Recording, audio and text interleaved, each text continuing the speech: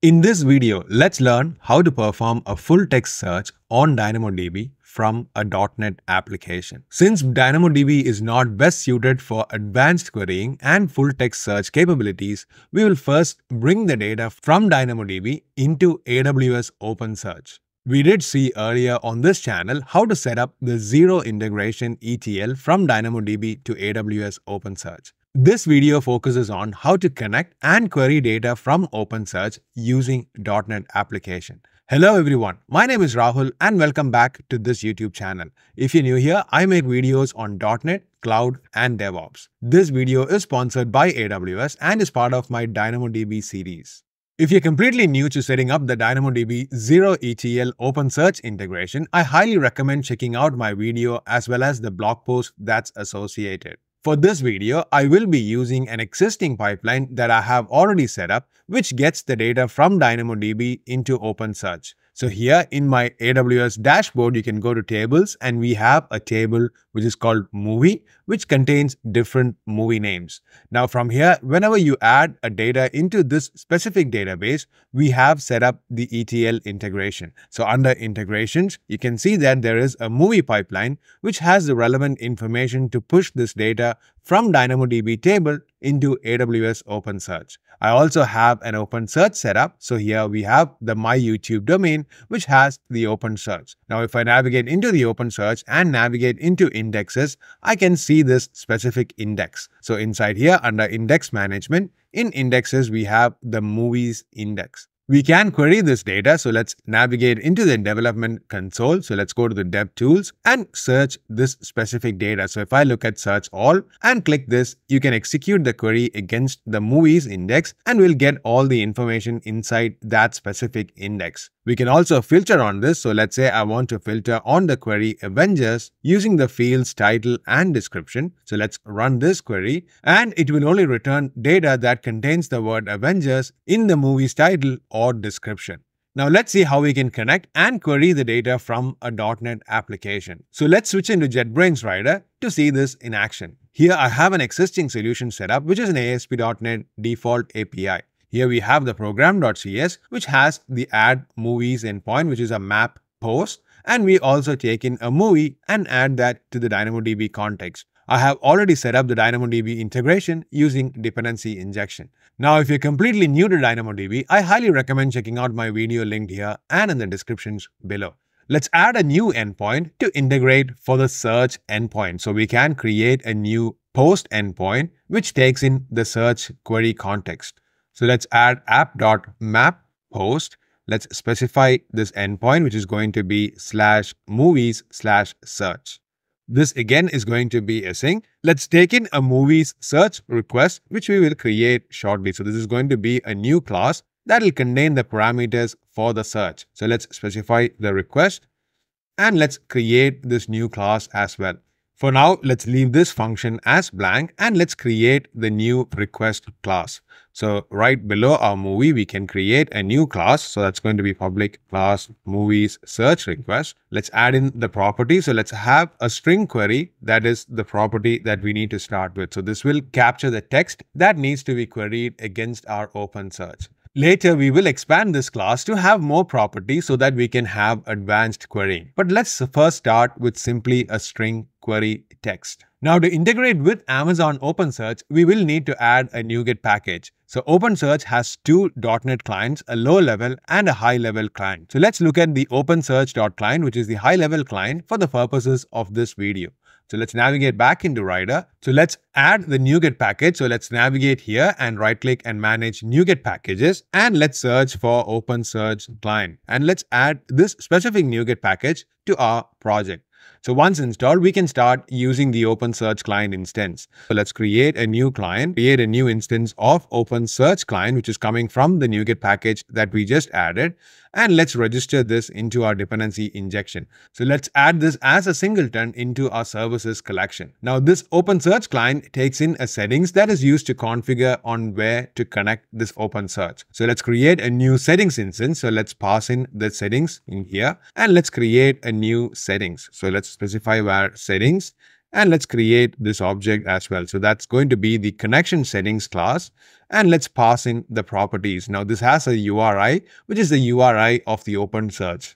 So let's create a new URI instance and pass in the string. So if I navigate into my AWS dashboard to my OpenSearch, I can copy this domain URL, which is what it will be using. So let's copy this and let's paste it inside our URI here.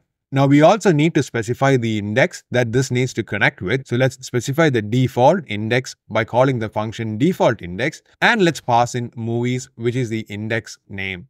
Now by default, the .NET client uses camel casing to match the property names. However, inside my OpenSearch, I have the property names as Pascal cased. So you can see all the properties starts with a capital letter. Now we'll need to make sure that the mapping exists in the .NET client so that it can match to the appropriate properties when I use the querying formats. Now if I navigate into the settings class in the connection settings, you can see somewhere inside this, we have the default camel case being set up as the default field name inferer.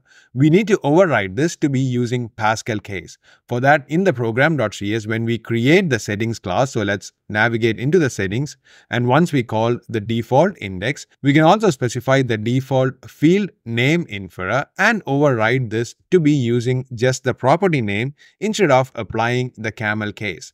Now this is by default going to be Pascal case because all my property names in the class is defined like that. And it's going to exactly match on the same property name. Now to connect to the OpenSearch, we'll need to make sure that we are authenticated and authorized to connect to this specific OpenSearch endpoint. Now in this specific case, since I'm hosting this on AWS, I will be using my role names to connect to that. In the previous video on the ETL integration, we learned how to add a role ARN to Amazon OpenSearch. Now similarly in this case, since I'll be running from my default machine, I'll have to make sure my locally running AWS account has access to OpenSearch. Now, if you're deploying to this a Lambda function or any other way to host this application, you will need to make sure that role ARN also has access to OpenSearch. Now, in this case, if I navigate into the OpenSearch dashboard and let's navigate to security, and like before, if I navigate to roles and to all permissions, we can add a new ARN under that. So if I go to all access, mapped users, and we can add in the ARM inside here. So I already have added my user ARN inside this mapped users. Now we can also see that the backend role, which is the role of the ingestion pipeline that is set up to ingest the data into this OpenSearch. Now with the ARN connected,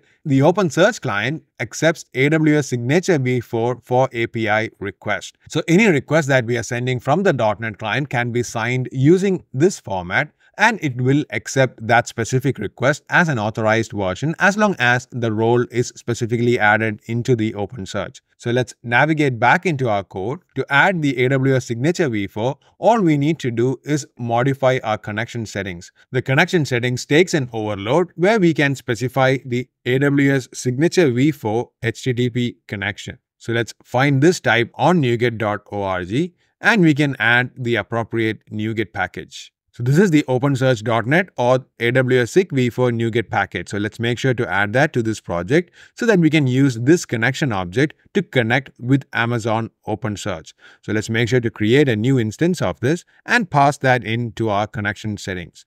Now, once we have this connection instance passed in, this is automatically going to use our default credentials and use that to sign this request. So if you navigate into the constructor, you can see that this is going to get the default credential. Now this gets the credentials that's connected in my local environment. So since I have already set up my local environment to connect to AWS, it will be using that user role. Now if you're completely new to that, I highly recommend checking out my video linked here and also in the descriptions below. So if I come back to our program.cs, we have successfully set up the singleton instance. Let's start using this. So inside our search endpoint, let's inject in an OpenSearch client and start using it. So let's inject in an OpenSearch client. Let's call this as OpenSearch client and use this to query the data. So let's get the response from the OpenSearch client and then call the OpenSearch the search async method. and let's pass in the movies type, which is going to be the return type of this specific search. Now the search async method requires an instance of search descriptor. So we will be creating an instance of that. So let's pass in a search descriptor inside this and create a new search descriptor.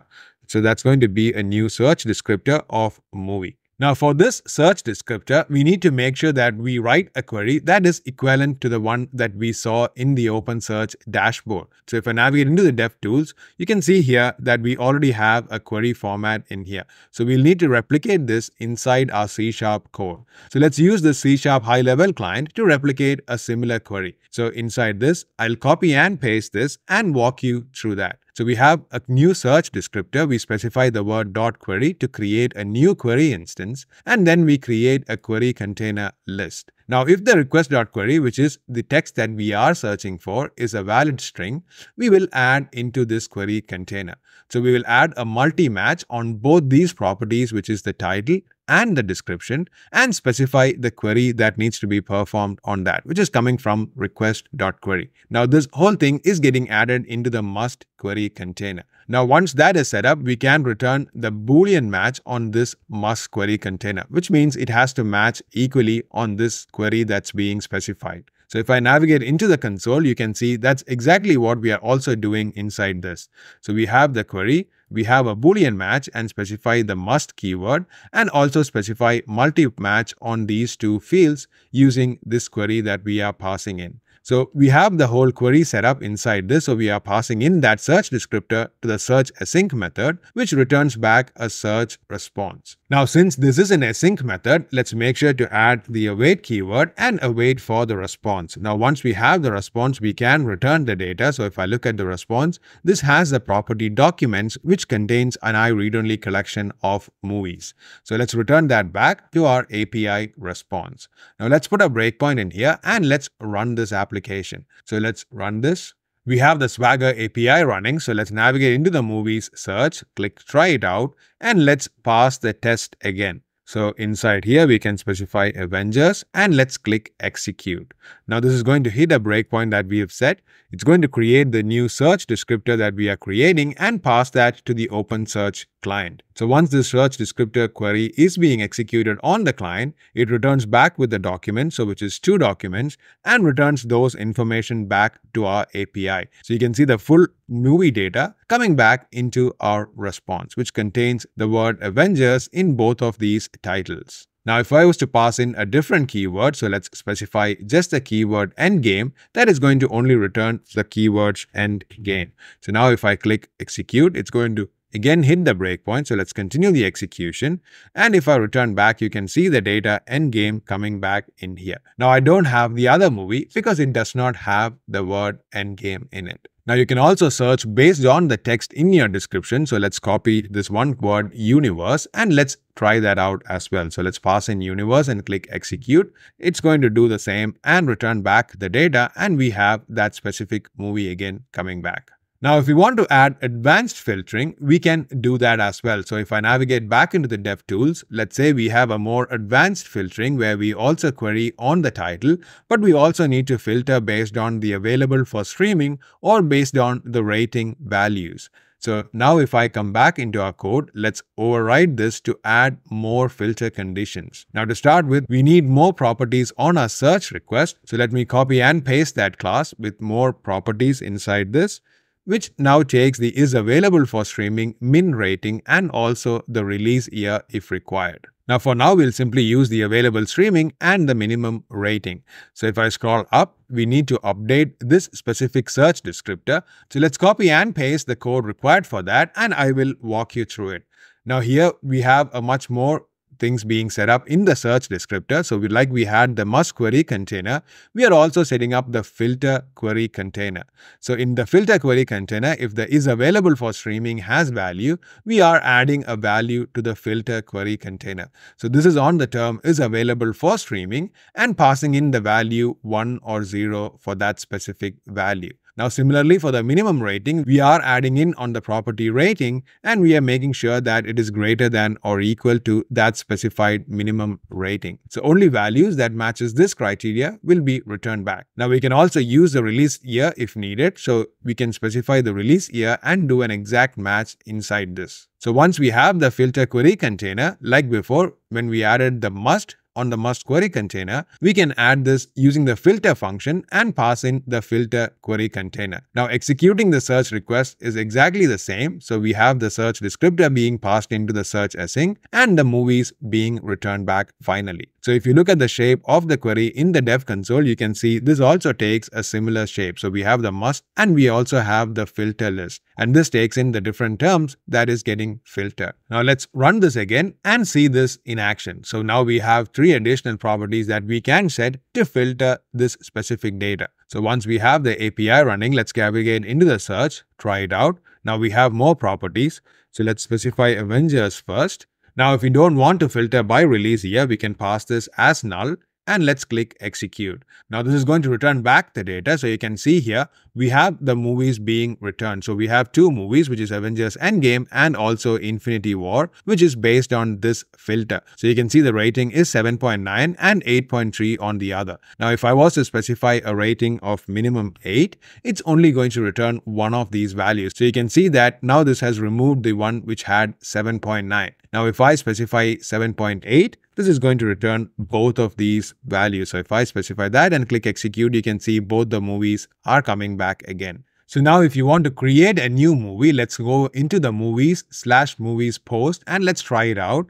And let's paste in a JSON inside this. So I already have a movie that's created, which is with the title The Avengers, and let's click execute.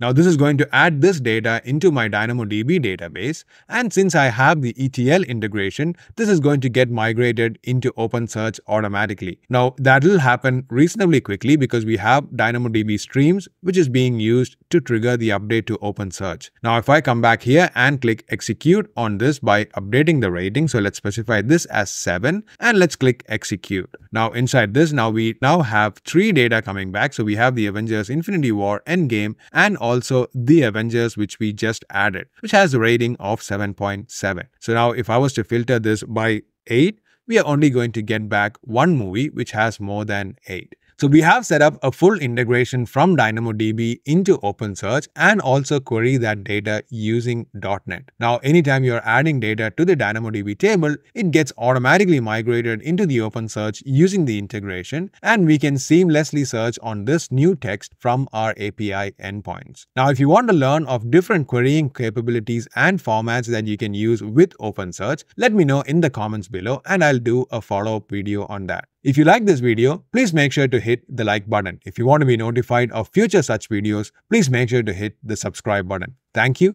and see you soon in the next video.